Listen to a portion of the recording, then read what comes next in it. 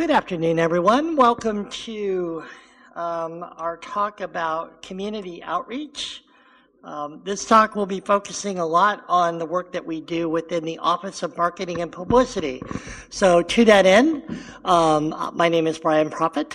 I am the Vice President of Marketing and Publicity for Apache. I am also currently the Vice President of Conferences for that same organization.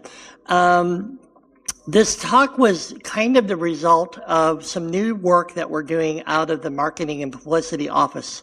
I'll explain a little bit more about what we do, but the idea here is to let individual Apache projects know what they can do to get services out of us.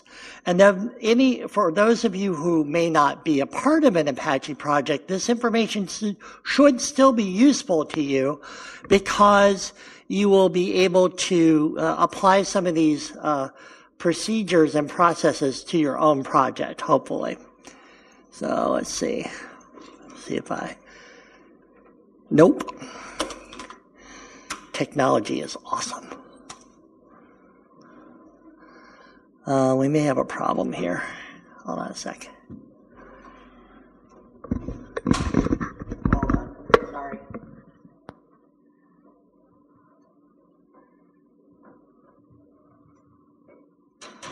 Great. Super excited. All right.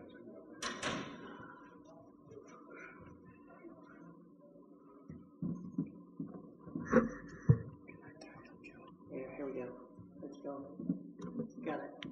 All right. Nope. I don't want that. Whoop. Don't care. Don't want it. Okay. So why do we even do? Thank you. Why do we even do community marketing and advocacy? Okay. What is this for? So it's funny because I was just having a conversation with some people out at lunch today about the differences between the way North Americans approach self-promotion and promotion in general versus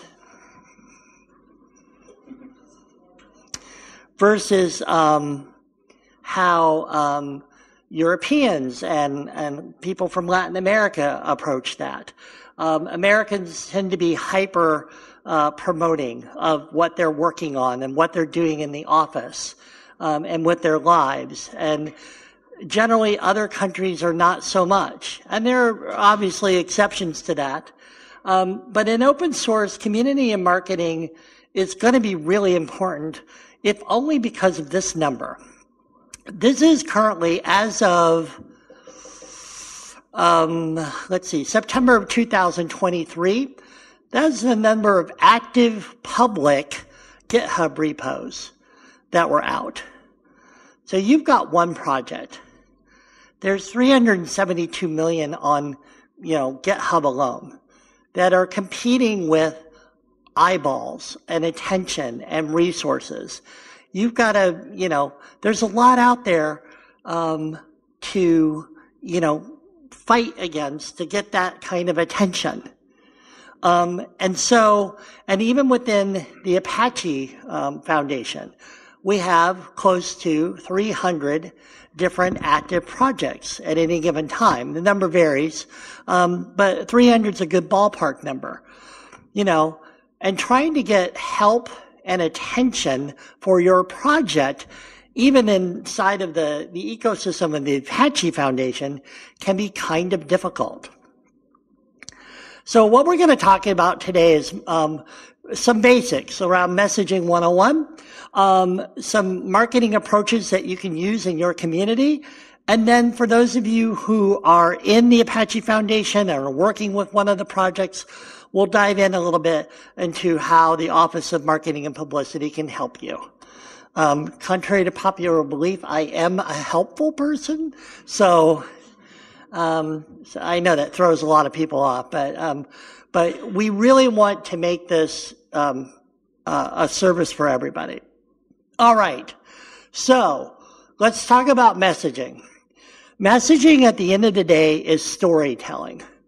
I can tell you some stories right now. And there are ways of doing that. For instance, I could say, and this would be true, that once upon a time, I spent a weekend in jail and I won 2 cartons of cigarettes playing poker with my fellow inmates. That is, hand to God, a true story. I will tell you the actual rest of the story later because I have a whole thing to get through here. But I've just teased you because now you're like, okay, we've got maybe a convicted felon up on stage, you know, and so he can run for president, but that's about it. Not a convicted felon, that's part of the story. Anyway, so when you're doing storytelling, there are ways of doing it. I just did the whole, let's tease this out and go, right? But the basics are still very clear no matter what kind of approach you use, straightforward or splashy like I just did. So you got to figure out, okay, when I'm talking about messaging, what does my community need? And you probably already read the slide, but are you looking to get more users? Are you looking to answer questions for users? That's usually a pretty big one. Are you looking for new committers and contributors? And as always, I always put the caveat in there, committers are not always coders. You can have people come into your community with writing backgrounds and design backgrounds and event planning backgrounds. These are things that are valuable to community just as much as a developer. In Apache land, you might be looking for actual more PMC members. So, that's the equivalent of a maintainer typically in another open source project. What are your goals? Because that's going to be how you define your messaging. You don't want to just try for all of these. You should maybe be picking 1 or 2 of these. Focus on that for a while. And by a while, I'm talking about maybe at least a quarter of the year, usually half a year before you're going to get results. Marketing and publicity is not necessarily fast. In fact, you don't want it to be fast. If it's fast, that usually means something's gone horribly wrong and you have to explain it. And now you're getting calls from reporters every 5 minutes. That is not a good day. That is when marketing and publicity is fast. On a good day, you're telling stories at your pace and getting the message out. So after you've done the goals, okay, figure out how to start with your message. Why is your project unique? Why would someone want to contribute to it? And it should be tied into those goals. Fundamentally, community marketing is about really explaining what your project does, why it's beneficial, why you would want to use it, and then how to get started using it. For those of you who have maybe heard my talk earlier this week, and I mentioned the concept of onboarding, it's no coincidence that those 3 tenets here also match the tenets of onboarding. When you want people to join your community, you want to tell them what the project is, where to get it, how to use it, and then how to contribute to it. Okay, same thing here, just slightly worded differently. Okay, and this breaks it down in a little bit more of a tabular form. These slides, by the way, will be made available on either the conference website or I'll make sure they get sent out. So when we work at M&P, we take care of a lot of this. So what does your project do? Okay, M&P explains what the foundation provides and what, its projects do through our own marketing and publicity services. And this is a relatively new thing. Up until recently, marketing and publicity and Apache really just focused on being the face of the foundation. So if a reporter had a question about something the foundation was doing, they would come to us and we would answer. We still do that, but now we're doing more. Who is it for? We take care of messaging for all the board directors, the officers and members, and then all of the top level projects and incubating projects. That second line is, as I said, a little bit new. Now granted, a lot of projects have their own corporate sponsors and participants, and they have their own marketing teams. And they are certainly welcome to go out and do their own marketing, but we can also coordinate with them and build branding that build messaging that at least doesn't conflict with them. Why do we want to use M&P? Well, we're in the business, our whole job is to make the foundation look good. As Rich said in his talk earlier, for those of you who are there, this isn't about lying. I'll tell you the truth about the foundation. But I'm not going to go out of my way to tell you the parts that I don't necessarily think are awesome. You know, because we're all human beings. Human beings are not perfect. Mistakes get made. Okay, so you want to always emphasize the positive in your messaging. We also talk about how we compare with other foundations and other organizations like us. And then finally, we talk about our community values and culture. So that's how we in M&P approach those messaging basics as we craft the things that we're talking about. Some of that is reactive and some of that is proactive. Okay, so other best practices. Please know your audience. If you're talking to developers, get technical with them. If you're talking to non-developers, do not get technical with them at all. We're, as for those of you who went to Dirk's keynote earlier, today, we are getting, like many other foundations, involved with regulatory conversations with people. I'm not going to talk to a government official about how GitHub works, even if they really want to know. That's not really something I want to share, talk to them about. I'll give them a book or point them to a website. That's not our job. Our job is to say, okay, here's how we're going to work with government regulations once we figure that out. Consider your industry context. Don't just write about technical features. That is a very nice professional way of saying, please don't be boring. Okay? We know you love your software. You built it. You put time in it. You put energy into it. I get it. Okay, but not everybody's going to care that you change the UX framework for your project unless it is a really big change and has a lot of improvement. You want to be judicious about talking about features. Show how you are better, not how your competitors suck. Okay, we have a rule in Apache, and we also have this rule in Red Hat. Don't talk smack about your competitors, ever. Even if they're going out in the press and saying bad things about you. And that happens, and it gets hard not to respond and say, oh yeah, well your mom, blah, blah, blah, right? That's what you're going to do. You really want to do that. Don't do that. It does two things wrong for you. One, it paints you in a negative light automatically. When you respond with the negative, people will say, well, they clearly have some issues. And the other thing is, it's like the old saying, if you start wrestling with the pigs, you're going to get dirty. Okay? Don't do that. There's no need to do it. Talk about your positives, not other people's negatives. And again, as I alluded to earlier, accentuate the positive based on facts. Don't exaggerate. I've got the greatest software in the world. No, you don't. You don't. It's okay. You've got great software that really works well doing this particular thing. Talk about that. Don't exaggerate. Don't use vanity metrics, GitHub stars, lines of codes, how many downloads. Those are all things that really don't matter to how good your project is.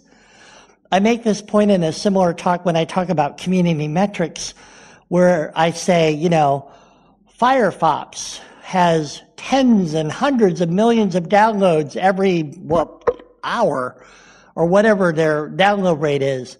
But that doesn't necessarily mean the project is healthy. That could mean that, yes, a lot of people are using their software, but we don't know what's going on behind the scenes.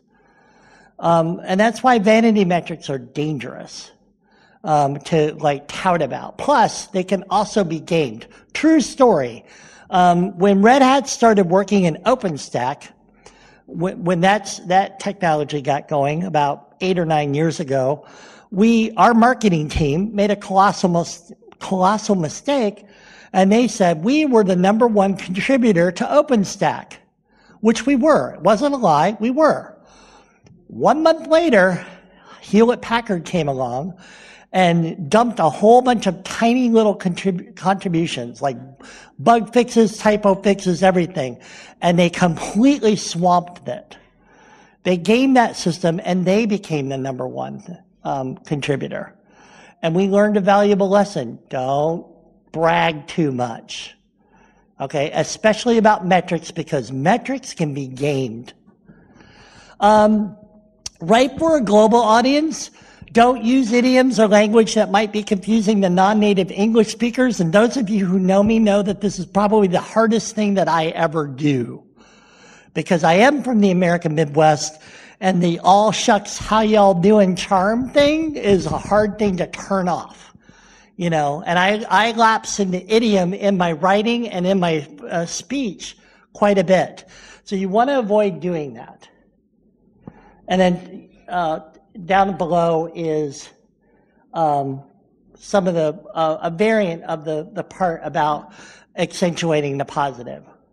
Instead of saying alpha is better than beta because of blah, blah, blah, you say alpha enables a frictionless dev experience, start, build, and run your app in less than 60 seconds with 1 line of code. And yeah, that sounds very markety. Guess what? I'm the marketing guy. But that's true. We've said a positive thing. We haven't talked about our competitors at all. We don't even mention them. And we talk about some factual things. And yeah, it's kind of couched in nice, you know, touchy-feely language, but it gets the job done. All right, strategies around marketing. There are the basics. You need a solid brand. We have community, well, I'm not wearing that t-shirt. He's wearing that t-shirt in the back. Community over code. Nice brand, we like it. We like the name, we like the brand. We got the website for the event. Great website, well done, put together, y'all did great, by the way. And, you know, for a project, I've already mentioned this, onboarding, those are key things. That's part of marketing. Onboarding is one of those things that says, well, yeah, but that's really a technology thing. But in open source, they overlap. You know, the difference between a marketing person in your community and a developer or committer in your community is not very great. These things are going to overlap. You're probably going to want a social media presence, although right now that is a very minefield-ridden ecosystem. Twitter is still good because Twitter has a lot of eyeballs, but you may or may not believe in some of the messaging that's on Twitter right now. So you have to make a choice. Do I go to something alternative like Threads or Blue Sky or one of the Mastodon instances? If that's what you want to do, then you have to commit to that. But it is still unfortunately hard to deny that Twitter or X or whatever you want to call it today has a lot of traffic. There are alternatives, and if you want to get into that, we can talk about that later. And also having good content. Talk about what your project does. Talk about how it functions. Another way, suggestion that I make to projects is talk about the ecosystem that you're working in. When I was running a community for Red Hat called Overt, and it's a virtualization platform, on the social media channels, I would link to articles about advances in virtualization, even if they were coming from our so-called competitors. The idea there is we wanted to project sincerely that we were thought leaders in the virtualization space. And whether we made it or somebody else made it, like if VMware came out with something really cool, we would say, hey, this is actually kind of cool and something to look for in the virtualization space. It did two things. One, it said that we're going to be fair and honest players in this industry. And then also, two, a little bit more cynically, it gave a signal that we are working on that too, or we would be working on that. So it gave a little signal to our users that, okay, yeah, VMware has this now, but if we're talking about it, then probably we're going to have it soon. Advanced things. Events. That's a huge part of marketing and publicity, but it is, as the organizers in the room will tell you, a very complicated and expensive in terms of money and human resources thing to do. But they are valuable. Having people face to face, something that we learned very quickly after COVID happened, is a very valuable thing. We are human beings, we are social animals. This kind of interaction, or more importantly, what's going on in the hallway, is invaluable. And you might want to think about diverting time and energy and money to that. Research and surveys, not always as common. Research and surveys kind of go up and down in terms of popularity, so you don't see a lot of them anymore. They tend to be a little bit dry and sometimes not as useful to talk about as you might think, but they can work if you do them correctly. Campaigns are a big part, and this is actually something that we're doing in Apache's M&P. We have a public good campaign that we've just launched. We've been running for the last year something called First Contributions, and you may see that on our social media on LinkedIn and Twitter, where we've talked to people in Apache at various levels of experience, whether they're brand new or they've been around forever, and we just asked a simple question: what was your first contribution to open source? What was your first contribution to Apache? Sometimes it's the same answer, not always. And we talk about that. And people are really interested in this, and we get a lot of engagement on this campaign. What makes it exciting for you? Because I guarantee a lot of you have vastly different stories about how you got started with open source. And people actually want to know that, because especially if they're thinking about it, if they're right on the edge and they're thinking, I'd like to contribute to a project, maybe they hear something similar that resonates with them. And then finally, public relations, which is basically dealing with the press. That is actually a dying field right now. Not necessarily the press, but in general, but in technology, there are far fewer tech publications out there, especially in North America. I think the market is a little bit healthier here in Europe. It's certainly healthier in Asia. But in North America and a little bit even in Latin America, the days of the technology journalists, of which I used to be one way back in the day, there are fewer and fewer of us. And so we don't do a lot of conversations with the press. I think this year alone, I've had 4 conversations with actual reporters. Now again, if there's a crisis that's brewing, that will change. But on a normal given time, there's not a lot of press activity. And by the way, 3 of those reporters were from Europe, not North America. Okay, let's see. I'm not going to go too much over this because time, and also you can read. Basics of brand: make sure you've got a solid logo. And for Apache, we share that. We share all of our logos in one place, so we can make sure everything's compliant with policy, our trademark policy. Make sure that you have graphics in place. And by that, you've noticed that we have a pretty common theme, like community over code. The color palette matches what we have for Apache's current logo. And the community over code EU is a variation on that. We stay in the same color palette, the purples, the yellows, the reds. That's deliberate.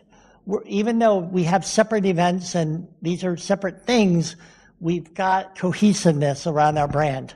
The website, that is probably your most important and also least expensive way to do outreach. Don't just slap a website together and, never work on it again. You want to make sure that that website is accessible. You want to make sure that you use color correctly for all the things for accessibility, but also for content. You want to make sure that there is a one-stop shop for your project where people can go and say, hey, what is this project about? And even if that's a README page on your GitHub repository, fine, but still do it. There needs to be a place for people to land to learn about your project. And the website is actually the number one place to do that. Onboarding, already kind of went over this. How do you get it? How do you use it? How do you contribute? And then the other one for marketing and publicity is how to communicate. You want to make sure that your lines of communication are always there and open. It's going to vary from project to project. Older projects use mailing lists, and that's still very prevalent in Apache land. Newer projects use Slack or Discord. I've seen some projects where all of the conversations happen in GitHub comments. Okay. There's no right or wrong answer. I didn't put IRC up here, and I know I make jokes about IRC, but some projects still do that. And, there but for the grace of God. But it's okay. It doesn't matter. You can be using smoke signals for all I care, as long as your community is talking to each other. And you make sure that outsiders know where to go. Because there's nothing worse than somebody making a comment somewhere about your project and you say, well, you need to say something about that on the mailing list, and then nobody knows where the mailing lists are. Or Slack, or GitHub, or whatever you're using. Social media. I can make these available to anybody in Apache and honestly outside of Apache. We have guidelines on our public wiki page that talk about what you should be doing around social media, talking about what we do around social media for projects when they have a major release. I've already mentioned the first contribution campaign. If you are an Apache project, this is something that we can offer you from MMP. If you are not, these are things that you might want to consider doing around campaigns. Maybe you have a major milestone coming up, or you actually have your event. Campaigns can help you do things around that. And just basically, it doesn't have to be long. The first contribution campaign is almost at its end of its first year. Probably going to do it for at least another 6 months while we ramp up the public good campaign. And then we'll kind of phase that one out and phase the other one in. But you can decide. It could be a couple months, it could be a quarter, it could be a year, whatever you want to do. Content. This one's hard. Blogs are still kind of the way to do long form content. But they are also, I kind of debated this a little bit because not a lot of people are writing blogs and not a lot of people are reading blogs. You might want to consider doing a long form social media and a lot of people are doing this now, posting something big on LinkedIn. People are using LinkedIn as a content sharing platform more and more, and you could probably kind of skip the whole blog thing and post things on LinkedIn. That has the advantage of being instantly shareable. And I'm not getting paid by LinkedIn to tell you this. You could also do this with Facebook, but that's also the place where your grandma and grandpa are. So it's probably, well, my mom's there, so probably not going to be the place. But LinkedIn right now is probably the best technology business oriented platform to share long form content. Medium is there, but sometimes Medium needs subscriptions depending on which way you go. So I think LinkedIn's pretty frictionless. Bylines are when you write a story, you get it out into a media publication. This is very rare. Remember when I said that there weren't a lot of reporters out there? There are not a lot of publications out there either, and not a lot of them are going to be taking bylines anymore. But every once in a while, you can get the opportunity, and somebody, if it comes along and somebody says, hey, you seem like you really know about this part of this technology, could you write something for us? By all means, jump on it. And there are some outlets there. The Newsstack, DZone, Dev2, and Hacker Noon are all pretty solid. Probably not going to get paid for this, so it's still going to be like volunteer writing, but there you go. And then you can use MMP services, and we can actually help you make blogs blog articles on news.apache.org, which is our main blogging site. Events, talked about this already. Those are advanced. They don't have to be huge like this or Community Over Code NA. They can be meetups. They can be virtual. You can just have office hours. But any opportunity you can to get people together in some kind of face-to-face would be great. You can also, if you're a larger project, you can also host your own event as well. We can also help with conference submissions. Conferences, coming to a conference and talking about what your project, that's fairly low-hanging fruit in terms of complexity. It's easy. I want to talk about my project. My project is awesome because of this. But then, that part's easy. It's the getting there part that's hard, right? Because now you got to figure out, okay, how am I going to get there? How am I going to pay for this? And things like that. So we put that in the advanced column only because of the actual execution part. Community surveys, I mentioned this before. This is a very advanced strategy. You have to be careful about this. You don't want to ask every question ever imaginable, but figure out what features do people do they want? What works well? Is it easy for people to come on board? I love that question. I'm a big onboarding fan, if you haven't been able to tell. How are they using their project? Sometimes you'll get a surprise. You'll say, oh, people in this industry are using my project? Really? Well, maybe we should start focusing on features for them. I usually tell projects they should do a survey no more than once a year and really once every 2 years. Anything closer, you're not going to get significantly different results. And honestly, surveys they're not that easy to do. So I would say every 1 to 2 years for those.